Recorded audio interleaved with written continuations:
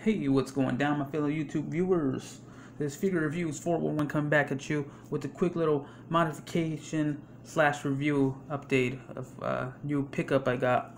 Little mail call here. And as you can see right off the bat, it is the SH figuarts Batman figure from the Injustice line. And it's obviously, you can see, I switched out the head, the cape. I believe it looks a tad bit better. You know, I'm not gonna lie, it looks really nice. Head's a little loose right here. Just put a little bit of tape. It still won't hinder articulation. You see that? The neck, sadly, I had to sacrifice its articulation just to get the cape in there, which was a bummer, very big bummer. But I think it's a lot better because you had this head here, and all you had to do was plug it in there. It's a little tight, but you hear it click on there. See? It fit nicely. It looks kind of funny. I didn't like the black eyes in there. I believe Batman always has white eyes. I think it looks cooler that way. Anyways, the quick little thing I wanted to do, if you guys plan on picking this guy up, seriously, you're going to want to drill the holes in the hands a little bit bigger. Okay? So let me show you an example. Listen carefully. Hear that? Okay. Oh, grab it from here. Boom. Little click in and out. Why I'm showing you this is because originally it was very, very tough to get on there. Look.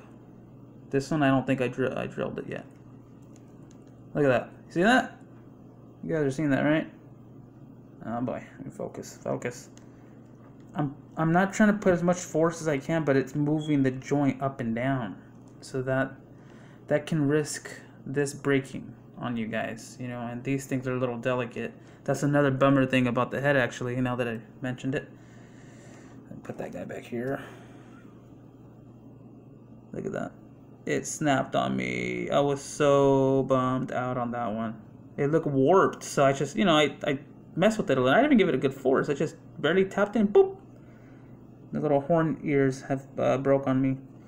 So this is the same thing with these plastics. What you'll want to do though, just to fix that issue, and you won't ever have to do anything again, this is a scissors, okay? A giant scissors. Put it on one of the blades, stick it on there, twist. Okay? You'll see some black stuff come out of it. As you can see there, it's a little carved in now. You're just making the hole wider. You're blowing it just so I could get all the excess blackness out of there. Black plastic. Try it again. Voila. No struggle. You see that? No struggle. It won't break on you. Easily replaceable hands now with no breakage of or risking of breaking. Moving on. I did a lot of research before picking up this guy to make sure it wasn't a bootleg, and it's not a bootleg. There's a bendy wire in here that actually moves. It's just grapple gun wiring. And also it was mentioned that they should be metal screws in these plastic hinges, and there are. As you can, I don't know if you can see that. Oh, there it is. You see that silver tipping on the top right here? Right here. That shows that it's legit. Also, you get this alternate head here. And you see the detail, the carvings in there? That's legit.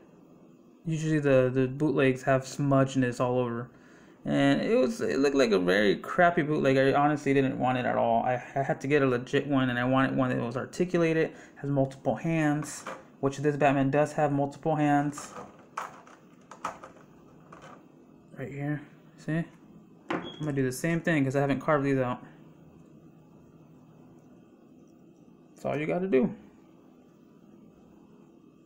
Boom.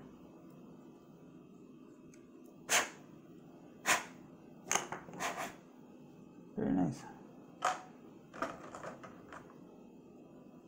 Put this head back on here.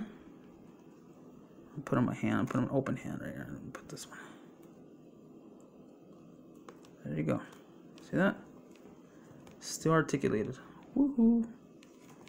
And for your, whoop, this head, I gotta put some tape on that. It'll stick on there. It looks better that way, honestly. Ow! These things poke. Watch out with that. For your figure comparison height. Oh, stand. Oh, Bobo doesn't want to stand. There it is. Look at that. I don't know why, if you get Boba in hand, he looks huge. But you put him next to an import, SH Figuarts, he's still shorter. His proportions are bigger, I'm not going to lie. His proportions are way bigger. He's still a great figure. I don't care what anybody says. It's nice. Yeah. And Batman's huge anyways, you know? So what else do you expect? He's a big guy.